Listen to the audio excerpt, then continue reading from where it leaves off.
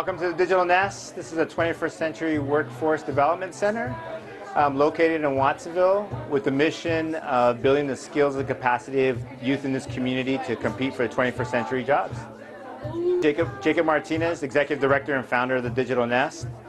We sat down with this idea October 2013, and here we are just over a year later with our doors open and ready to start working with youth. And we're going to be providing all the technology for the students, so students are not going to have to absorb that cost and families are not going to have to absorb that cost. Instead, we'll provide the laptops, we'll provide the software, we'll provide the training and to get them prepared for these jobs and then getting them out into the workforce and building local economies.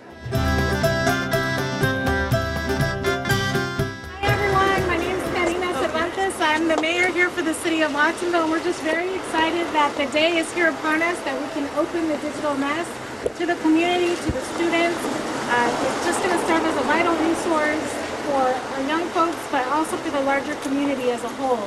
I'm going to turn this over to our Executive Director, Jacob Martinez, in a tiny bit, but I did want to just acknowledge some folks that are here with us, some elected officials that took time out of their day just to come support. A lot of them have given with their resources, and we hope they will continue to do so to make sure this is a sustainable project and a sustainable space for all of our young people to be able to enjoy.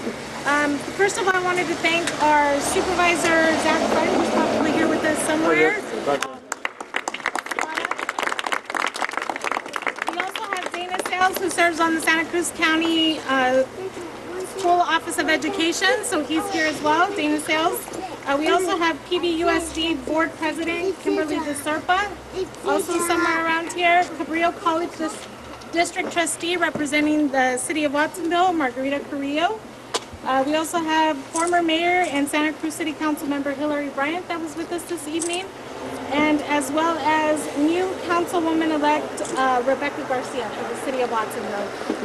And so thank all of you for coming out and joining us this afternoon. Woohoo!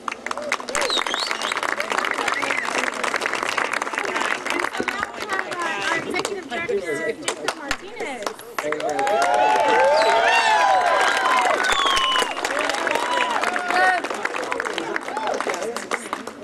So I just want to thank everybody for coming today. I think what you're all seeing right now is, this is how we got here, is community. And that's what we're building inside there, is community for our youth, community where young adults can come and not have to have barriers in front of them when they want to think about their future or their careers. And it's because of all of you that have made this possible. I mean, this has been a real community effort. From the first time I sat down and threw this idea out at somebody was just in October of last year. And here we are just over a year later, and we're opening the doors.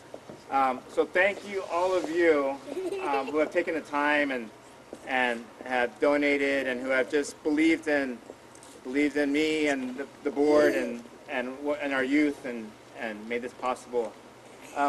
Most importantly, there's been 4 people that have really been most affected by this, and that's my kids and my wife.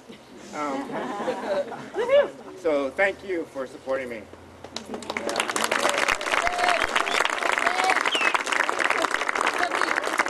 Now, on behalf of the Pajaro Valley Chamber of Commerce, we'd like to welcome you.